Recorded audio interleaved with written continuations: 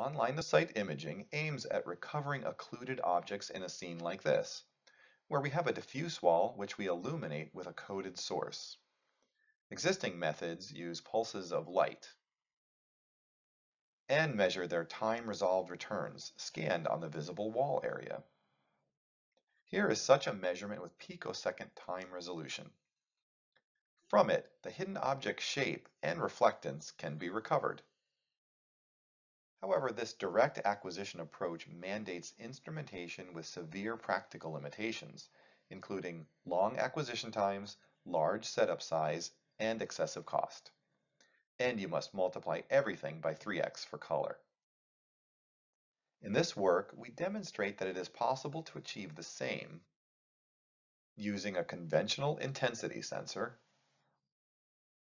a beam of continuous collimated white light, and exploiting scene priors. Let us consider a generic object. We illuminate the wall at L. Some light scatters and reaches the object at a point P, where it diffusely scatters, if the object is diffuse, resulting in low-frequency blobs, shown here on the right. But the reflectance of the object may also contain a retroreflective part, sending light back to the point L, and a specular part with a specular lobe around the mirror direction R. That is the light path from L to the object point, reflected across the normal N. Now for the special case of a planar object, such as the stop sign. The normal and object point can be encoded in only a few degrees of freedom, which we can recover from captures of the faint specular reflections shown here in the bottom right. We recover the planar object with an efficient optimization method.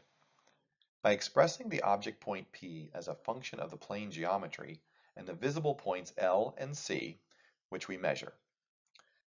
Doing so allows us to extract geometry and specular albedo with surprisingly high quality. Here we have the result on a planar painted road sign.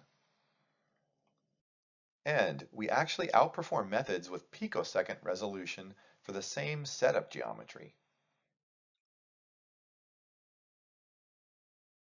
Interestingly, there is also a specular part present in highly retroreflective signs, as in this diamond-grade retroreflective street sign.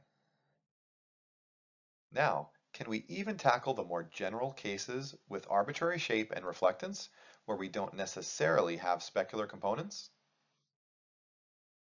To tackle general objects, we learn the previously explicitly encoded scene prior by relying on simulation only. We learn to map a stack of measurements for different light positions to an orthogonal projection of the scene using a modified U-net with multi-scale loss. Using efficient rendering, we train our model on large synthetic training datasets. Specifically, we use the MNIST character dataset, ShapeNet, and the SCAPE human dataset for training. While we achieve good results with 5x5 beam sampling, shown here, even a single point light does work to some extent, shown on the right. After training and simulation, we apply the unmodified model to experimental data. We require a high-power collimated white light source, which does exist commercially, but the ones available are not easily controllable. We built a lab setup that is very controllable. The system still costs less than $1,000. We combine a green, red, and blue laser and feed them into a 2D galvo system to scan the scene. Here we show the experimental reconstruction results for the completely diffuse object shown on the right. Here is another example, again, completely diffuse. And yet another example. For the smaller, more complex objects, we only recover rough shape with the chair's sitting area visible in the estimated depth map. For highly specular objects with complex shape, we can recover rough shape and albedo. Although the mannequin is only 15 centimeters in height, we still recover it using the proposed learned reconstruction method. which provides a strong prior.